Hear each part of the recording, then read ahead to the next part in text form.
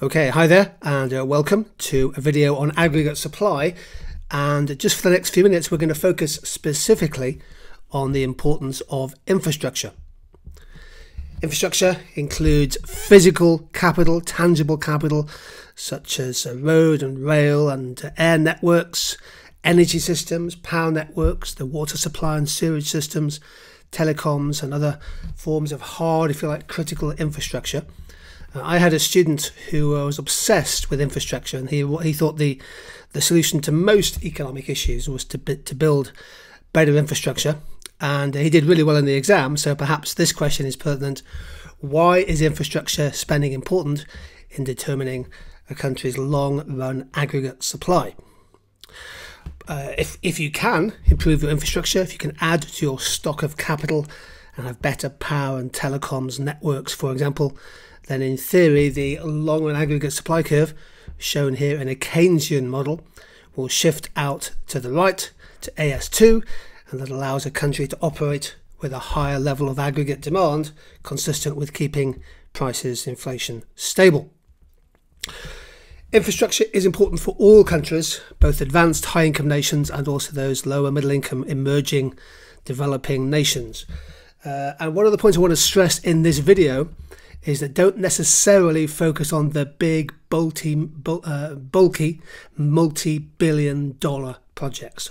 Oftentimes, small-scale infrastructure using appropriate technologies can have quite a significant effect, particularly at the base level of economic development. Infrastructure needs to be resilient and adaptable and appropriate to the communities that it serves, particularly in an age of rapid urbanization, climate change and population growth. So I just want to give you a few good examples you might want to think about and perhaps research a bit further. In many emerging countries, we're seeing investment in off-grid renewables, including essentially mobile or small-scale renewable energy plants. This is sustainable infrastructure. Improvements in basic irrigation systems can also help to improve farm yields. Obviously, a lot of countries think long and hard about transport infrastructure. Many emerging countries are building high-speed rail systems, building new airports. You also need infrastructure to connect countries and to have appropriate border infrastructure to help speed the process of goods and services. We need financial infrastructure. There's a lot of interest at the moment in the rise to prominence of mobile money systems, including the M-Pesa system, which originated in Kenya and which is now used in many countries. But again, let's go back to the original point. Infrastructure can be basic irrigation, and basic sanitation is absolutely crucial from a public goods perspective. Lots of interest at the moment in drone technologies. Could we build an infrastructure of drone technology systems, perhaps to improve the delivery and the speed of healthcare, particularly to outlying areas in poorer countries? And of course, we need infrastructure to cope with the increasing population. So we need waste disposal systems.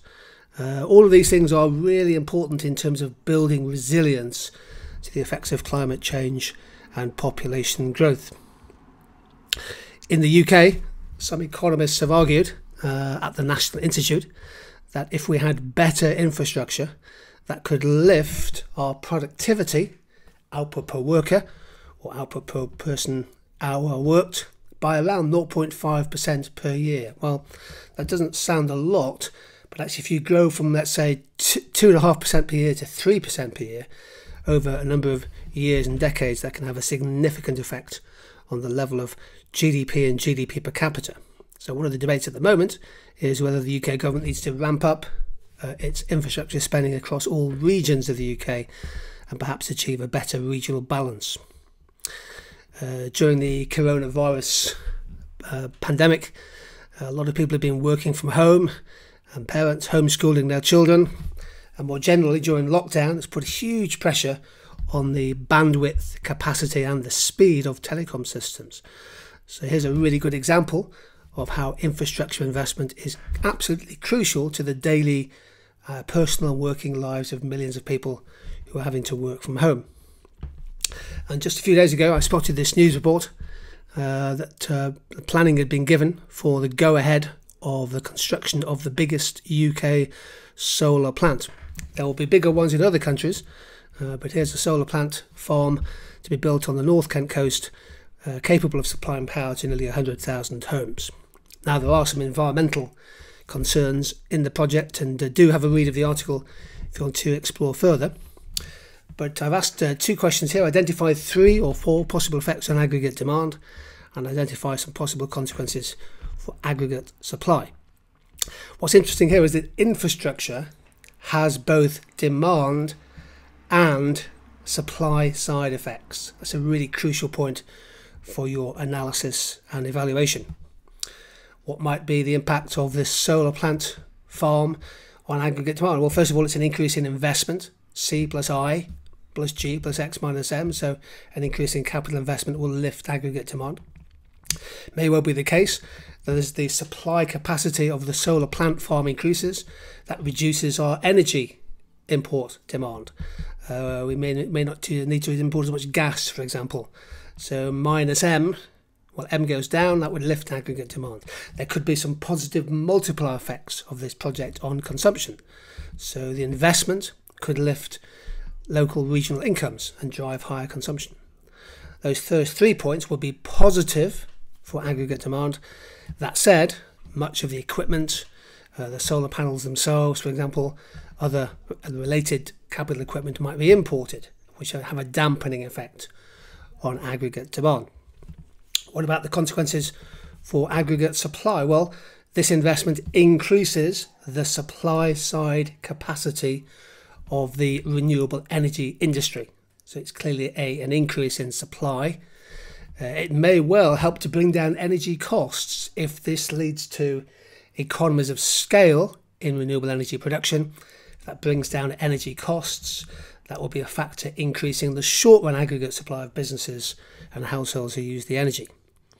And I think over the longer-term horizon, this kind of investment in renewables could act as a catalyst to stimulate perhaps more research and development to 2nd, 3rd generation renewable energy systems, and over time that R&D could lead to a faster pace of innovation. All of these things will have a supply side effect. We might make a distinction between short-run supply and long-term impacts.